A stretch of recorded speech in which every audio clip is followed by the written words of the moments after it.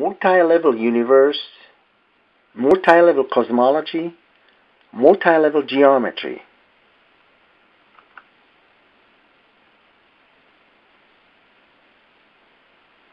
Before we can fully understand multi-level cosmology and multi-level universe, we have to understand space curvature and gravity. Don't feel ashamed if you don't understand them yet. Most astrophysicists don't understand them either.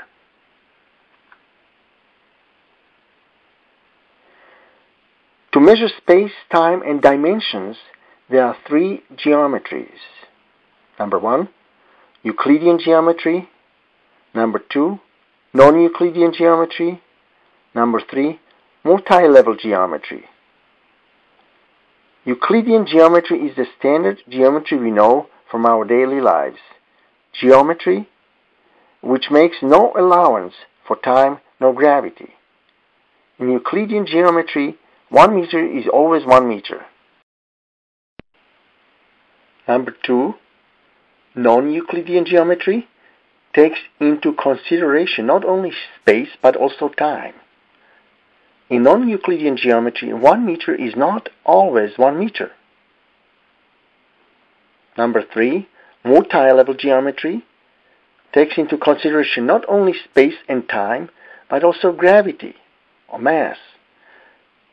In multi-level geometry, 1 meter could be sometimes 0 and at other times infinity, depending on your position. Multi-level geometry. Let us select a cubic light year of space in a distant sector of the cosmos.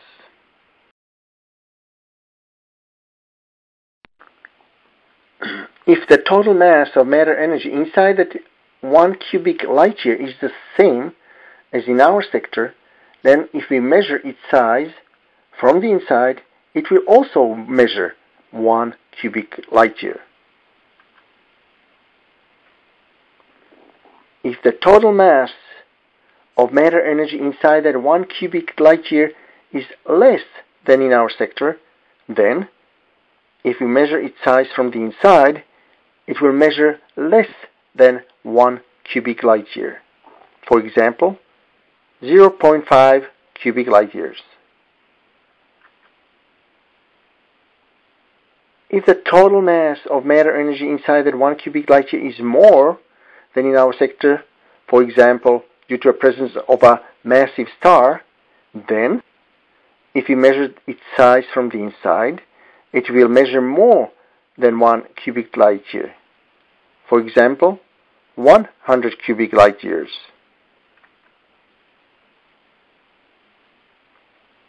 If that selected cubic light year contains a really massive star, then its total measurement from the inside could be much larger than the 1 cubic light year we have measured from our sector.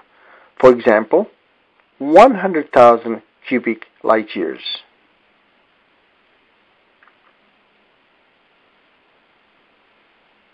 If that star inside the sector gets more and more massive, when it reaches a certain critical mass, then it explodes.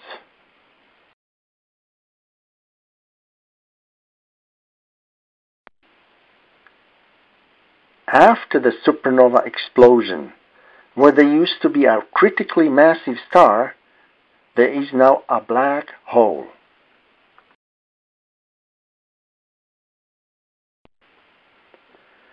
If we measure that selected 1 cubic light year of space from the inside, after the supernova explosion and after the creation of the black hole, we will find that it is much smaller now.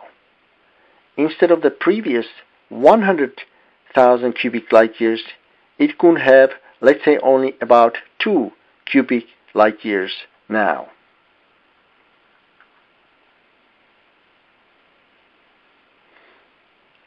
Several questions arise. Number 1. What happened to the star and its massive matter energy? Number 2. Where is gone the missing 98,000 cubic light years of space?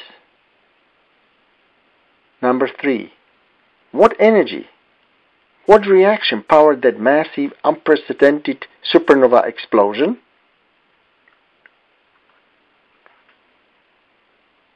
Question number 1. What happened to the star and its massive matter energy? A supernova explosion happens when a star reaches a critical mass, which leads to the creation of an event horizon and of a black hole.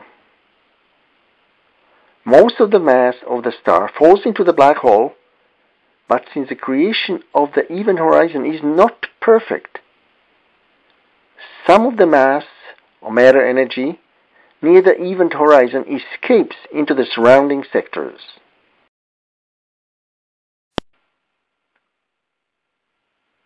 Question number 2. Where is gone the missing 98,000 cubic light years of space? Most of the missing 98,000 cubic light years of space falls into the black hole because space and matter energy are inseparable.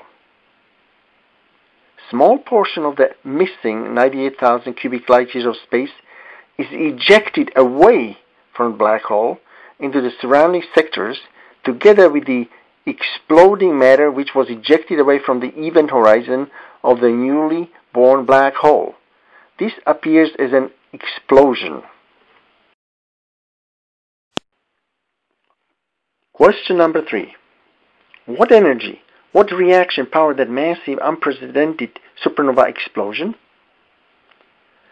After most of those missing 98,000 cubic light years of space fell into the black hole, that sector of space becomes suddenly crowded.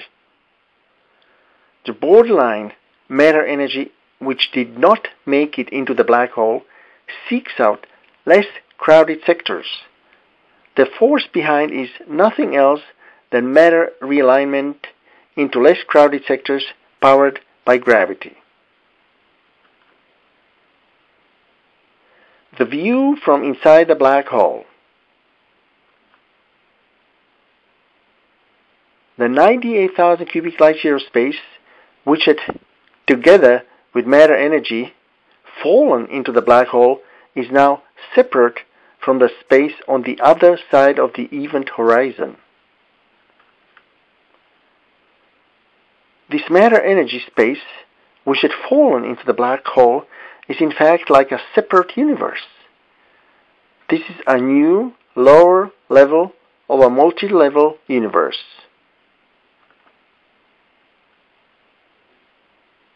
A new level of the universe is born. What was observed as a black hole creation from the outside is observed as a Big Bang explosion from the inside. The 98,000 cubic light years of space, which had fallen into this level from above, causes a space explosion, in other words, a Big Bang inside this level. It is the beginning of a new and expanding level of the universe. The more matter space energy falls into this level from above, the more this level expands and grows. The beginning of our universe. Our universe has begun in the same way as a black hole in the higher level of the universe. As long as our level of the universe keeps expanding, it means that more matter space energy is falling into our level from the above level than is escaping from our level into black holes within. In other words, into lower level of the universe.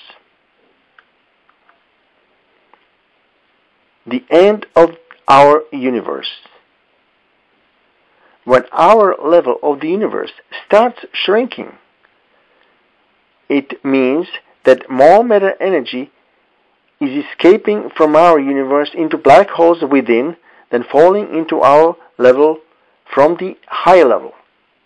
It is the beginning of the end. Please visit the website